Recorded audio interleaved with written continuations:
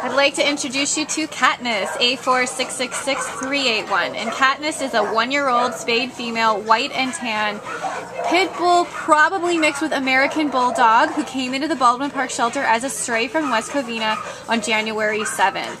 This girl is 61, silly, comical, totally endearing, goofy pounds, and she has passed her shelter temperament test with an A range grade. Good job, Katniss. So Jana has already told me that this girl loves other dogs.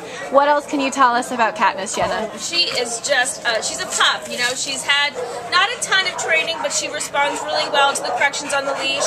She's going to be a great, you know, she'd be a great family dog in a family with older kids, only because she's really big and she could, you know, knock them over by accident, but not for any lack of loving. She loves everybody.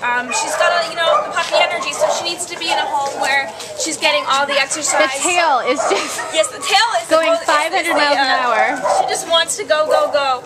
So she just needs to be in an active home so that she can be the best girl she can be, because, you know, when they get all the energy out that they should, they're just a lot better at the training. So she just needs, you know, the basic obedience training. She's a beautiful, beautiful girl.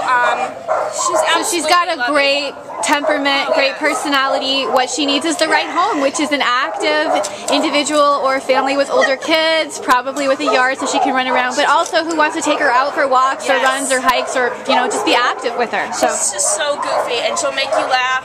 She's just a loving girl who's just got a lot of love for life. So she's, you know, she's just a great girl. So please come meet Katniss here at the Baldwin Park shelter. The tail will wag the whole time, and you are going to be just laughing it up with her.